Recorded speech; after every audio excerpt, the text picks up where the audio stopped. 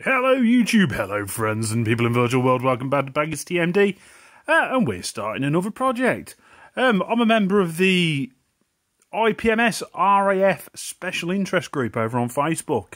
Come over and check us out. And we're doing a group build.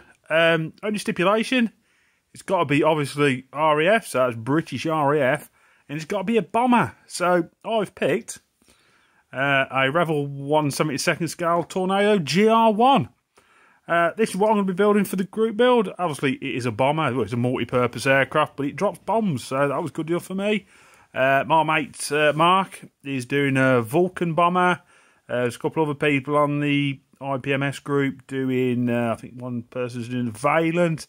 So yeah, we're going to do a little bit of a video series of this. I know I've started the Vulcan and the Humvee, but they're sat in boxes and I can't be bothered with them at the moment. But I'm really looking forward to doing this Tornado. Like I say, come and check us out over on Facebook as well. It's the IPMS Royal Air Force Special Interest Group.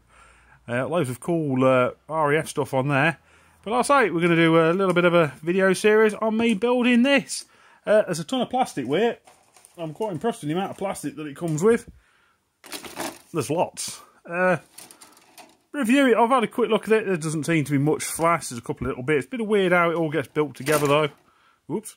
And it actually has foldable wings as well, which will be interesting to see if I can glue them together. So yeah, lots of drop tanks and bits and bobs. Weird how the fuselage goes together. There's 5 loads of plastic.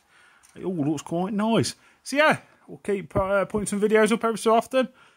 Show you how this is going on then, guys. See you later.